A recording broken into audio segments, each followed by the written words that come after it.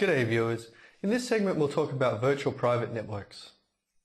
So virtual private networks are a very useful networking construct that allow us to run our own private network on top of the internet. To do that, messages need to be secured as they're sent across the internet, and this is usually done with a scheme called IPsec for IP security. We'll look at both of these topics in this lecture. Let's start with a little bit of motivation. I've told you before, the best part of IP connectivity is the fact that you can simply send a message to any other host on the internet. It's wonderful. The worst part is, well, the same thing. Any other host on the internet can send packets to you. And there's a lot of nasty stuff out there. You may not want packets from any other host, particularly if you're trying to implement your own private network.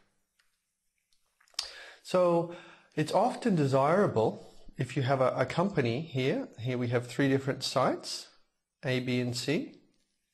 It's often desirable to implement your own network that is somewhat separate from the internet. It will connect all of the different sites of your company, but not allow any random person on the internet to inject packets into your own corporate network.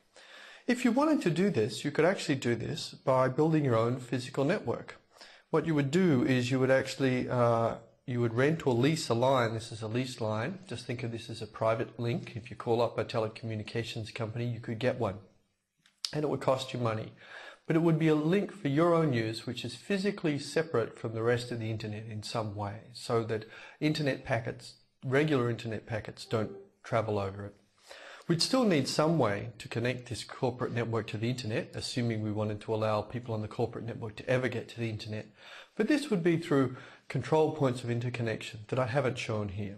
So the network I've shown here is separate from the network, and so you can see Eve here, well, or Trudy, who exists on the physical, on the public internet, then has no real way into the private network. They're separate.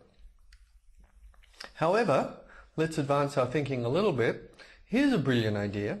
You know, those lease lines were kind of expensive, so the brilliant idea is, let's just use the public internet instead of lease lines. That will be much cheaper. It might also be more reliable as a better managed service provided by ISPs and so forth. In this case, what we're going to try and do is run a logically separate private network on top of the internet. So the separation will be logical, not physical, in the sense of having different links through which private and public internet traffic go. You can see that this could afford you many cost savings, for instance, but it raises a lot of security problems since we now have a logical separation. In fact, this kind of network is called a VPN, a virtual private network. And now, since we're all using the internet, Trudy here maybe has a chance of messing up your security. So the goal and threat model for a VPN, let me just go over it briefly, so again we know what it is we're trying to accomplish. The goal here is to maintain our own logical network, called a VPN, a virtual private network, that runs on top of the internet, yet is separated from it, so that traffic can't go from the public internet onto the VPN, or vice versa. If you're on the VPN, you can't get to the public network, except via specially designated gateways that might scrub traffic for that purpose. The threat here is that Trudy, who is also on the public internet, will somehow be able to send packets from the public internet to your VPN, or vice versa. She'll be able to get packets out of your VPN and understand what they're saying, read the contents of messages and so forth. Now, in the ideal case, we'll perform this separation so that Trudy's on one side and our VPN is on the other side, as though it was composed of physical leased lines. That's what we want to get. So I'm going to go over a couple of things to explain VPNs to you. First of all, I'm going to talk about the mechanism. How is it that we can create these virtual links and send packets over them? And then I'll talk briefly about how we would secure messages over these links, because that turns out to be the standard solutions almost. Okay, so the question here for us is, how can we build this virtual link, a virtual link or a tunnel? Now in the figure here, I have a corporate network on 2 sides. You can see I have here private network A and private network B. Just think of that as 2 different sites from one company.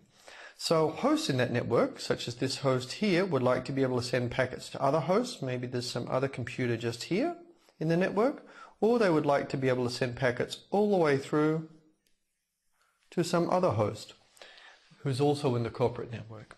It just so happens to connect these two remote sites, we're using the public internet with this virtual link or tunnel.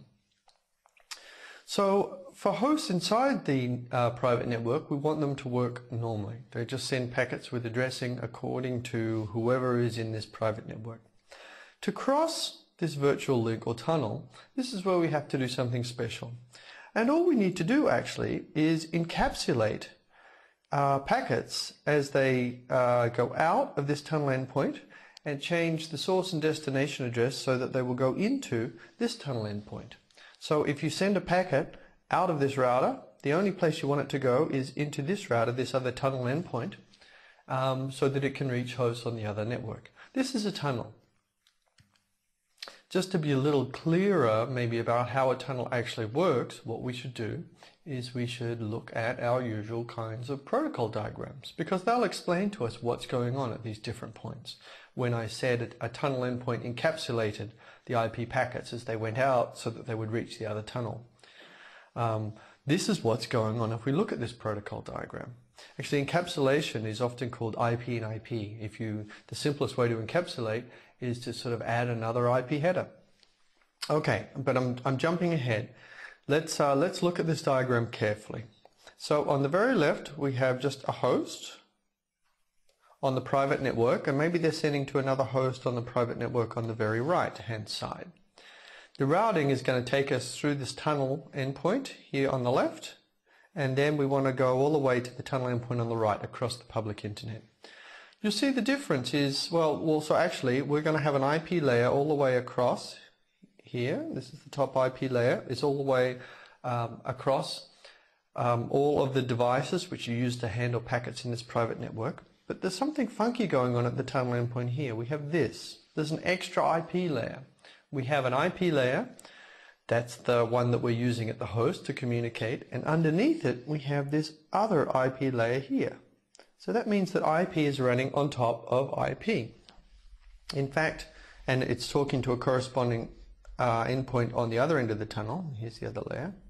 So what we're really doing is using, normally we would have a link would be something like an Ethernet where we would go one hop. Here with IP underneath, we are using IP, the public internet, as one hop.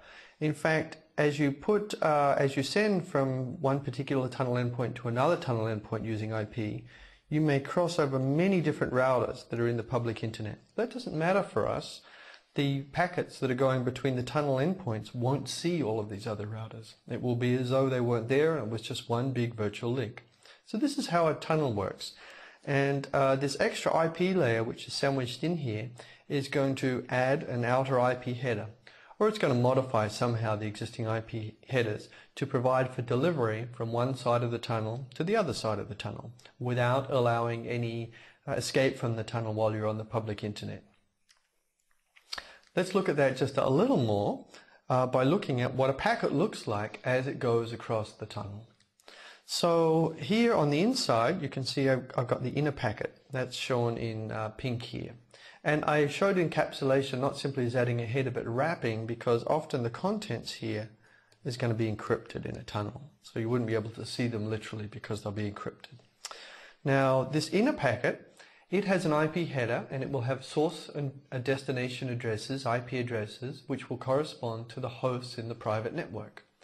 Because this is just another packet going across the private network. As far as those hosts are concerned, they might not even realize that the public internet has been used as a link between some portions of their own private network. What the tunnel endpoint does is it adds this outer layer of IP addressing. This is the tunnel, the header that's put on by the tunnel. This extra IP header here will have a source address, which is the tunnel endpoint which made it, and a destination address, which is the remote tunnel endpoint to which this whole unit is destined. And that way, this inner packet will be carried across the public internet. So now you've seen tunneling with about 3 different pictures showing different aspects of it. And hopefully the concept makes sense to you and you understand how a tunnel works. Well, to get to a VPN is essentially a set of tunnels, but in addition to that, we need security. So tunneling alone is not secure. We've worked out how to build this logical structure on top of the internet and tie together the little islands of a company that all were connected to the internet.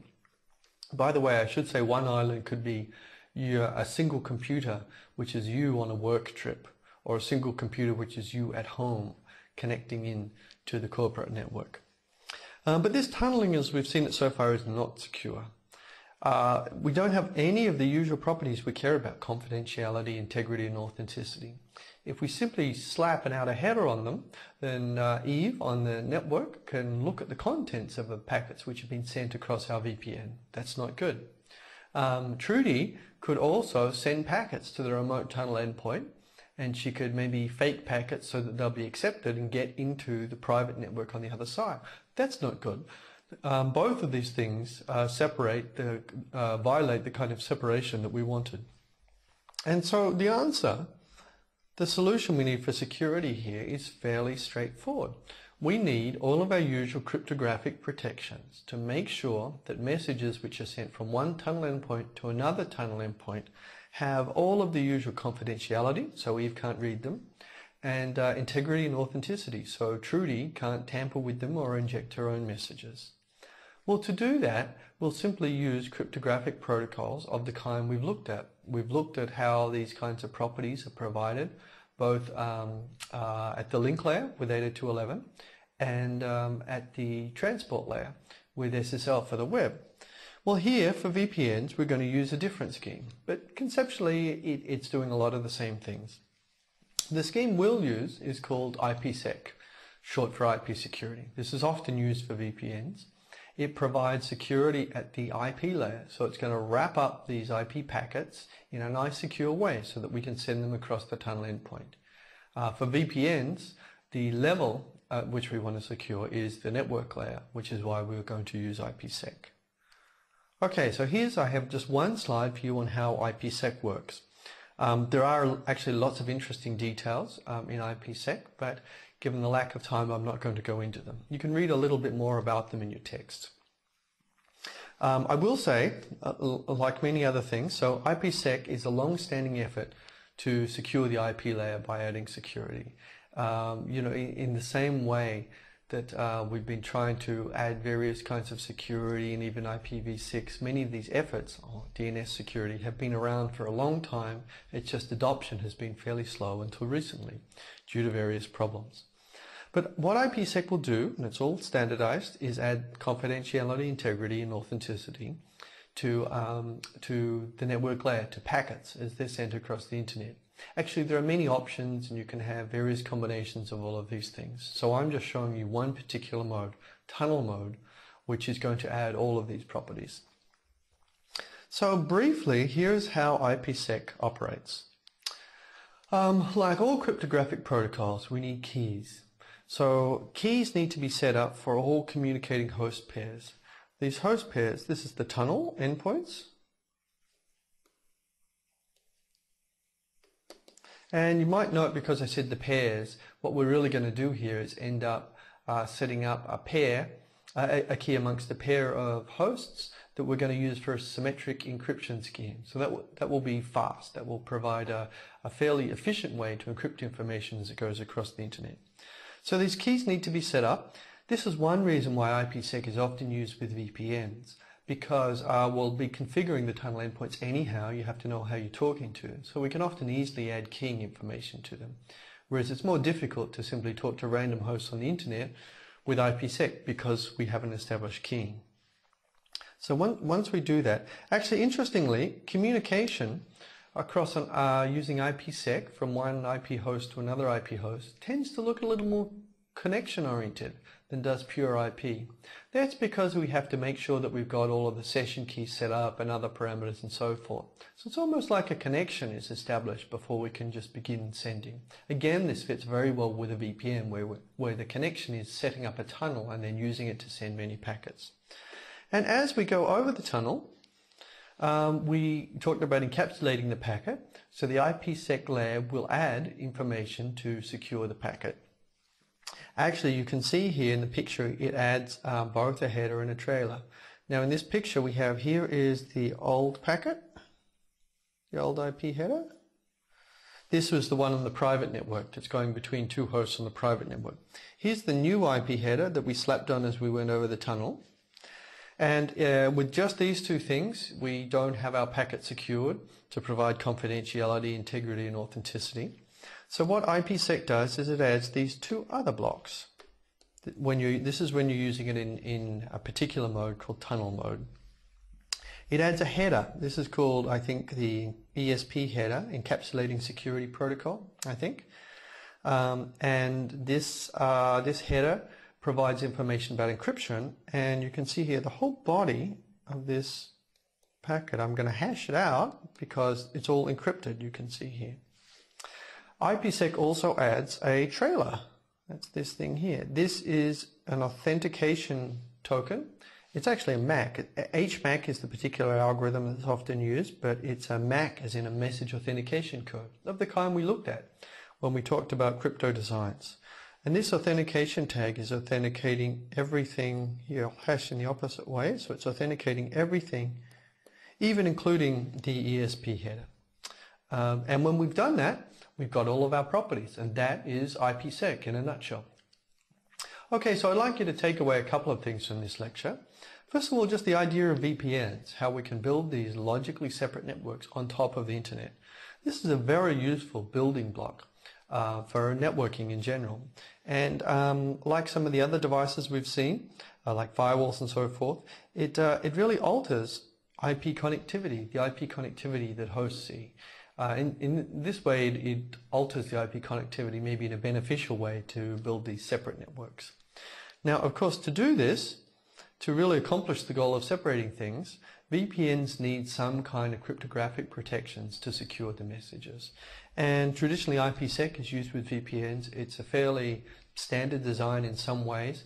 We've looked at all of these different properties and ways they can be provided by cryptography. IPsec does this at the network layer, and that's VPNs.